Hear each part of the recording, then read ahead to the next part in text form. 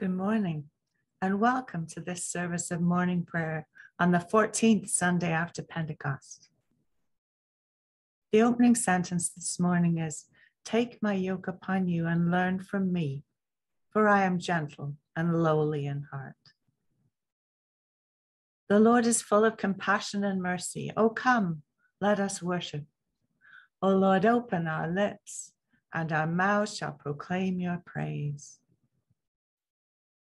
Dear friends in Christ, as we prepare to worship Almighty God, let us with penitent and obedient hearts confess our sins, that we may obtain forgiveness by his infinite goodness and mercy.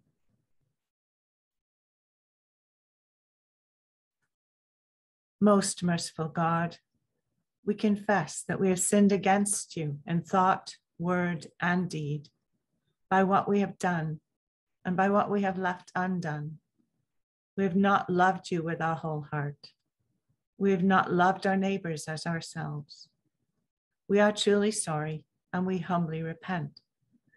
For the sake of your Son, Jesus Christ, have mercy on us and forgive us, that we may delight in your will and walk in your ways, to the glory of your name.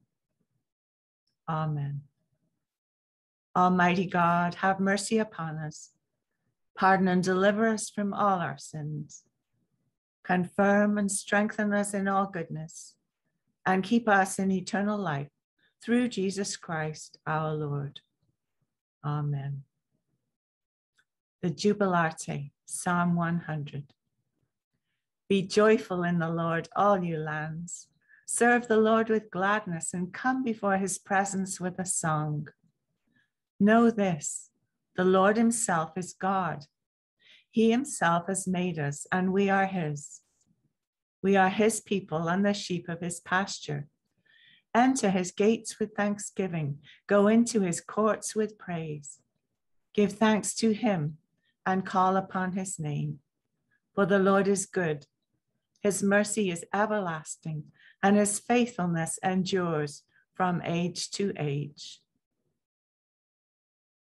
The night has passed, and the day lies open before us. Let us pray with one heart and mind. And as we rejoice in the gift of this new day, so may the light of your presence, O God, set our hearts on fire with love for you, now and forever. Amen. Good morning. I brought you on location again today. Liso Lighthouse is behind me, and this location was specially requested by my dad Glenn because Reverend Pam grew up not far from here. So today's reading is from James chapter 1 verses 17 to 27. Whatever is good and perfect is a gift coming down to us from God our Father, who created all the lights in the heavens. He never changes or casts a shifting shadow. He chose to give birth to us by giving us his true word, and we, out of all creation, became his prized possession. Understand this, my dear brothers and sisters. You must all be quick to listen, slow to speak, and slow to get angry. Human anger does not produce the righteousness God desires. So get rid of all the filth and evil in your lives, and humbly accept the word God has planted in your hearts, for it has the power to save your souls. But don't just listen to God's word. You must do what it says. Otherwise, you're only fooling yourselves. For as you listen to the word and don't obey, it is like glancing at your face in a mirror. You see yourself, walk away, and forget what you look like. But if you look carefully into the perfect law that sets you free, and if you do what it says, and don't forget what you heard, then God will bless you for doing it. If you claim to be religious but don't control your tongue, you are fooling yourself, and your religion is worthless. Pure and genuine religion in the sight of God the Father means caring for orphans and widows in their distress and refusing to let the world corrupt you. The word of the Lord. Thanks be to God. And now for Psalm 46. God is our refuge and strength, a very present help in trouble. Therefore we will not fear, though the earth be moved, and though the mountains be toppled into the depths of the sea. Though its waters rage and foam, and though the mountains tremble at its tumult, the Lord of hosts is with us. The God of Jacob is our stronghold. There is a river whose streams make glad the city of God, the holy habitation of the Most High. God is in the midst of her. She shall not be overthrown. God shall help her at the break of day. The nations make much ado, and the kingdoms are shaken. God has spoken, and the earth shall melt away. The Lord of hosts is with us. The God of Jacob is our stronghold. Come now and let's look upon the works of the Lord. What awesome things he has done on earth. It is he who makes war to cease in all the world. He breaks the bow and shatters the spear and burns the shields with fire. Be still then and know that I am God. I will be exalted among the nations. I will be exalted in the earth. The Lord of hosts is with us. The God of Jacob is our stronghold. Let us pray. God, our strength, your power is for peace, and the pride of your mighty acts secures the city of the humble. Teach us to put our trust in your salvation through Jesus Christ, our Lord. Amen. The Holy Gospel of our Lord Jesus Christ, according to Luke, chapter 8, verses 45 to 56. Who touched me? Jesus asked.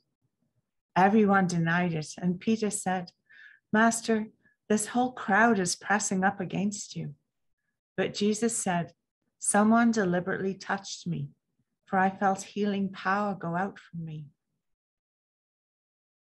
When the woman realized that she could not stay hidden, she began to tremble and fell to her knees in front of him.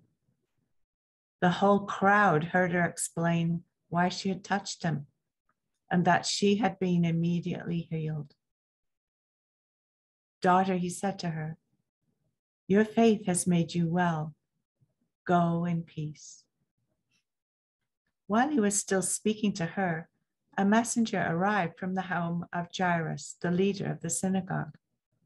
He told him, your daughter is dead. There's no use troubling the teacher now.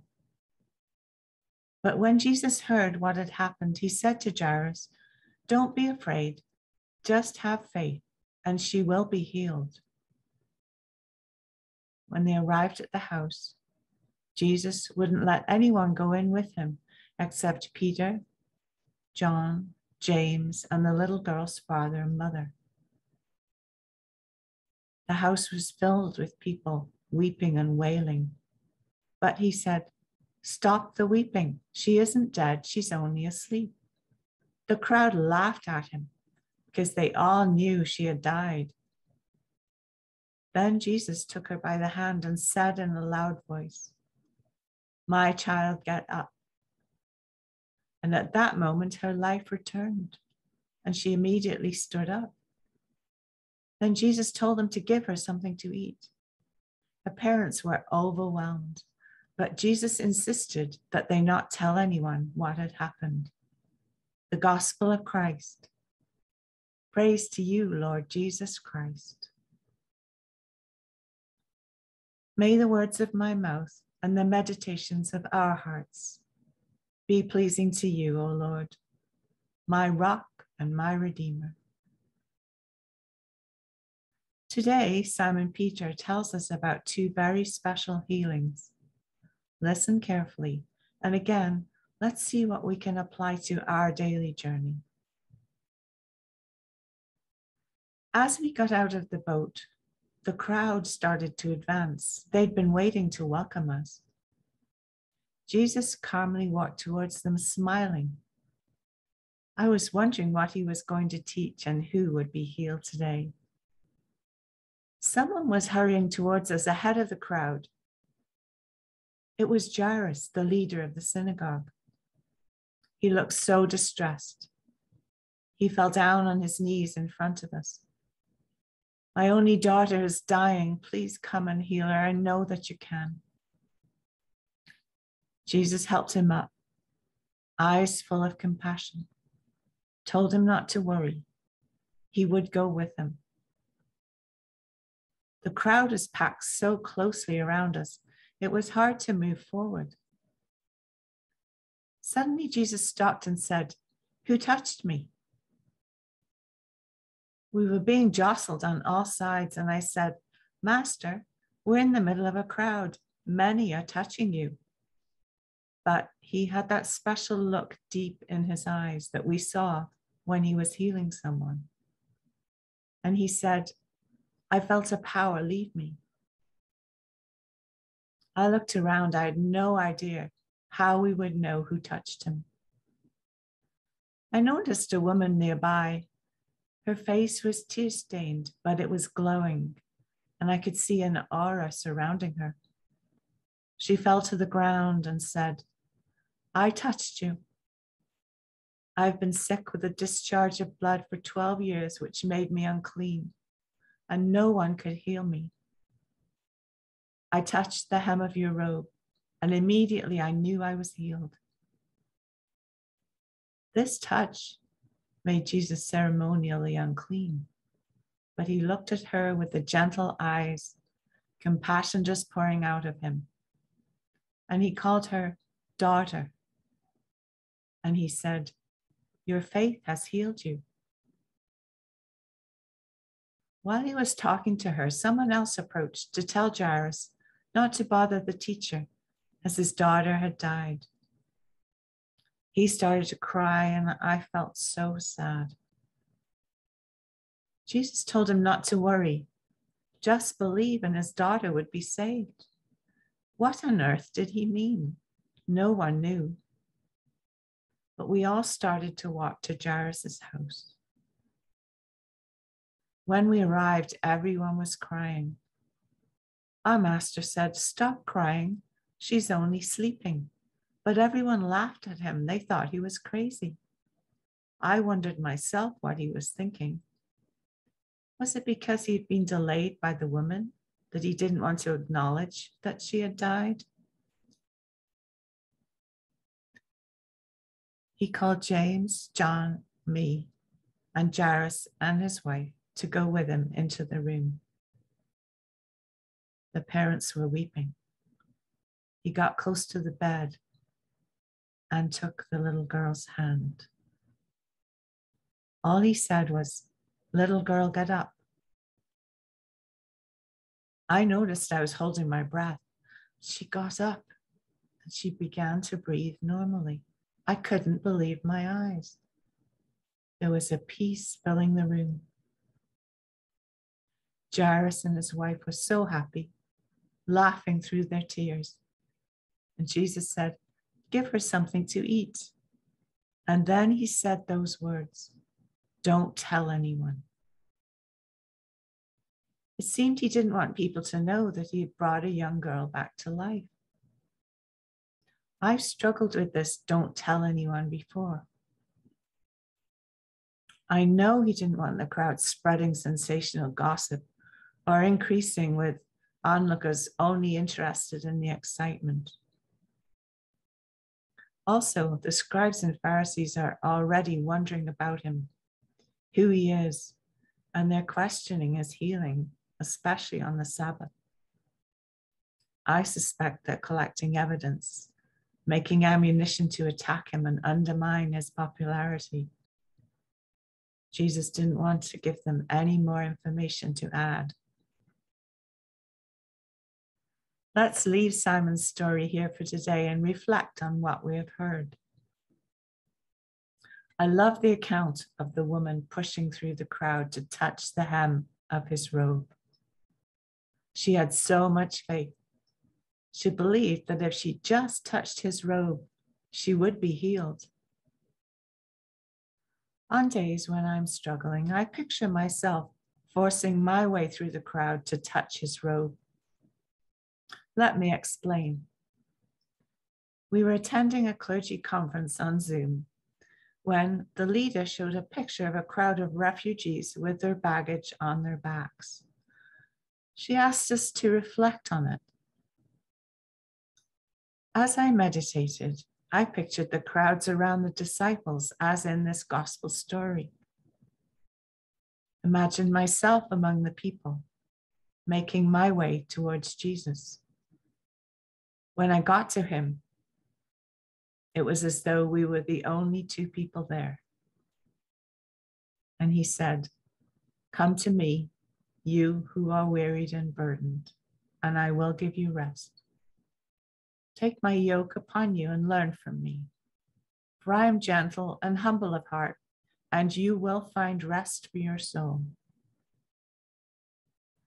It's a powerful image and one I can come back to anytime I need peace and inspiration. As I share this with you, it's my hope that on difficult days, you will be able to picture yourself touching his robe, looking into his eyes. And in that way, you will find comfort and strength. If this happens to you, please share the story and the comfort you received, just as I'm sharing it with you. Even though Jesus in this account says, "Don't tell anyone," that request was just for a short time, because in Mark chapter 16, verse 15, he told them, "Go into the world and preach the good news to everyone." We are to share the good news about our Lord, what he means to us and how he helps encompass us, so that others will get to know him and be encouraged on their daily journey. Amen. Let us confess our faith as we say, "Hear, O Israel. Hear, O Israel, the Lord our God, the Lord is one. Love the Lord your God with all your heart, with all your soul, with all your mind, and with all your strength. This is the first and great commandment, and the second is like it. Love your neighbor as yourself. There is no commandment greater than these." We come now to our prayer time. I invite you to bring your thanksgivings and your concerns about everything going on around you to the feet of our gracious God, who says, "When you call upon me and come and pray to me, I will hear you."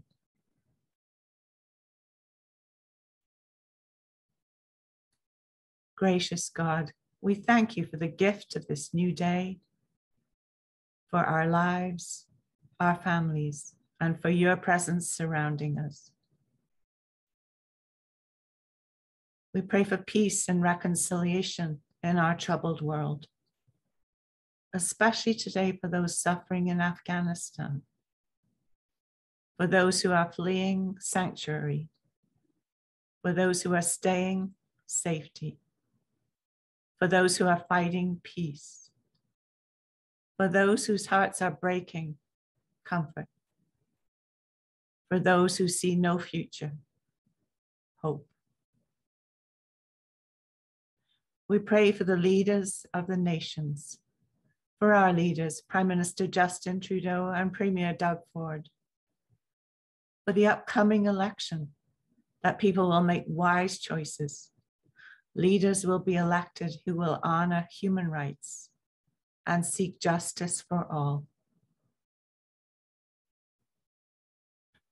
For the leaders of the churches as they're beginning to reopen for public worship.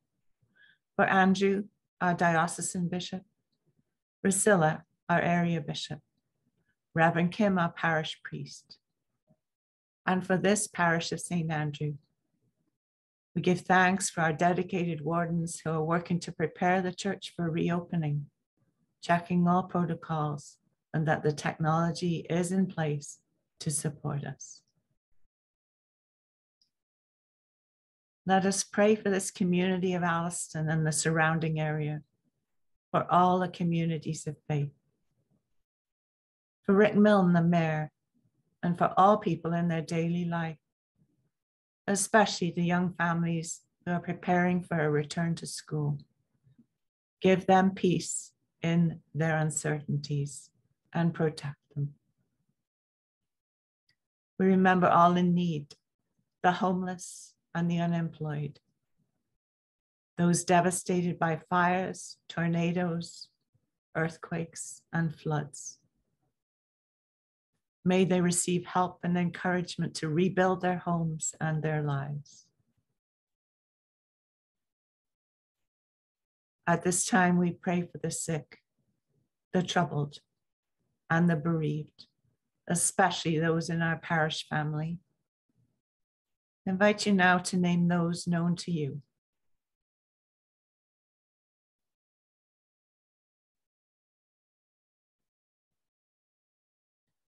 May they receive God's peace, which passes our understanding. We pray for the safety and protection of all who bring comfort, care, and healing, especially the first responders in Afghanistan and Haiti, and the firefighters across the world. For the medical workers fighting to contain the COVID-19 pandemic and to heal those who are suffering.